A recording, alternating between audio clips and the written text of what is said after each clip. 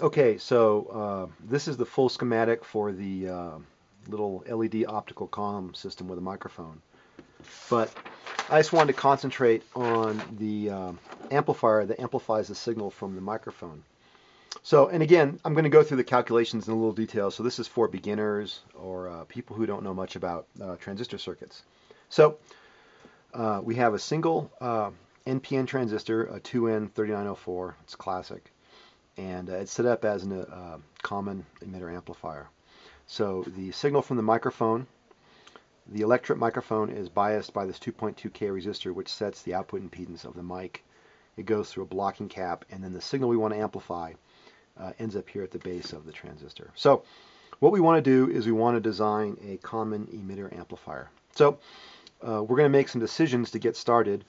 And the first decision we're going to make is that IC is 1 milliamp. So this is a Class A amplifier. There's always current getting burned up by the amplifier even when there's no signal. So we just chose that the quiescent current flowing through this thing is going to be 1 milliamp. And I'm also going to choose that VE equals 1 volt. So immediately, now that we know that this is going to be at 1 volt, that sets this resistor at 1K. So the next thing that we have to do is we have to set the output voltage to be halfway between ground and the 9-volt rail. And we do that so that the signal that we output can have a maximum swing. If we bias the signal up near one of the rails or down near ground, then we can't get our full amplification. So we want this to be at about 4.5 volts. Well, if we're going to power this thing off a 9-volt battery, that means we need a 4.5 volt drop across this resistor. And we already decided we're going to have 1 milliamp flowing. So that tells us that we need a 4.5K resistor. So in the actual circuit, I used 4.7K because that's what I had available. So now immediately we know that the DC gain of this circuit is 4.7 because that's 4.7 over 1. Okay. So now these two resistors have already been designed. Now the next thing that we need to do is we need to calculate what the bias resistors are going to be. So since this is at 1 volt for the emitter, we know that the base is going to sit at about 1.7 or 1.6 volts. And we also know beta, which is the ratio of the base current, which we're going to call IB, to the collector current, which we're going to call IC, is about 100. We have 100th of a milliamp flowing through the base. So a rule of thumb is we need to make this voltage divider stiff enough so that the biasing will be robust. And so we want about 10 times IB flowing through this voltage divider.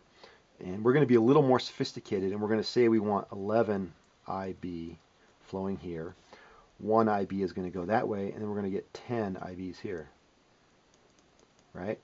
So if we have 100th of a milliamp going to the base, that means we have to have 1/10 of a milliamp here.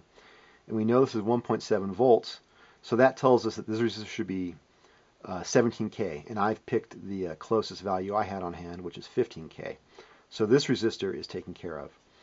Now this resistor, we're going to drop from 9 volts to 1.7, so that's a 7.3 volt drop, and we want 11 times 0.1 milliamps.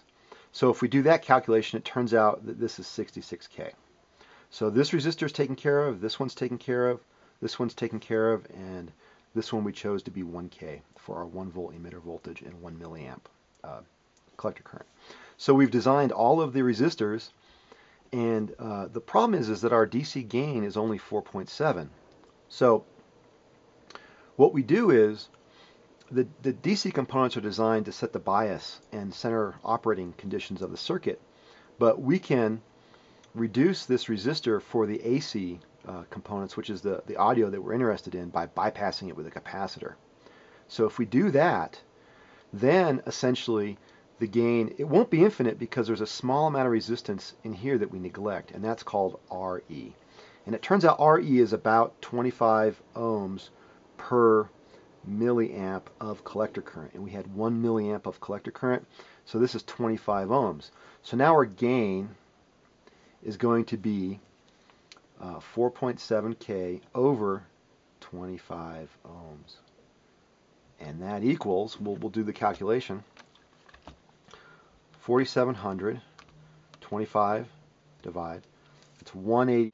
So my camera ran out of a memory card for a second. So anyway, back to where we were. So we were looking at the gain of the circuit for an AC signal. So when the frequency is high enough that essentially this resistor is completely bypassed, our gain is going to be 4,700 ohms divided by the emitter resistance, the intrinsic resistance, which is about 25 ohms for our 1 milliamp collector current. So 4,700 divided by 25 turns out to be 188. So that's our gain, 188. And so that's almost 200, and that's pretty good to amplify the small signal from the microphone up into a reasonable level that will then go and drive our LED current driver. So anyway, that's how you design a common emitter amplifier. It's pretty straightforward. Okay, that's all for today. Thanks.